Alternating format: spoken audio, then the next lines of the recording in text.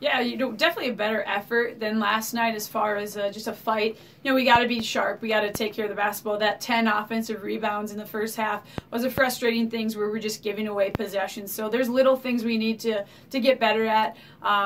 Just the tough little things, but also, it's my job to control the game as best I can and put our kids in the best situations to score. Yeah, I think we just, realized a little bit, our fours are being played off of a little bit so they could double inside and just kind of clog up the paint. So when we started seeing where our fours could be still successful and utilize them better, I think we shifted into our motion a little better too.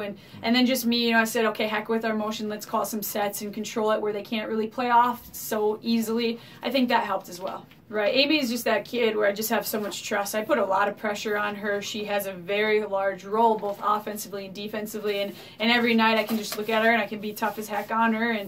And also, just knowing that she's going to answer to whatever I ask of her. And that's pretty impressive. The way she scores are not easy.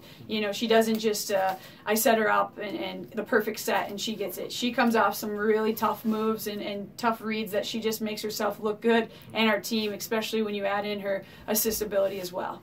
Yeah, this is going to be a tough stretch, especially these next 2 weeks on the road, especially going down right away and playing Wayne, which is the most mentally difficult game that you can play sometimes at Wayne and just how they're coached and their style of play. So we're going to have to mature a little bit in just the mental toughness and be ready to go fight a little bit.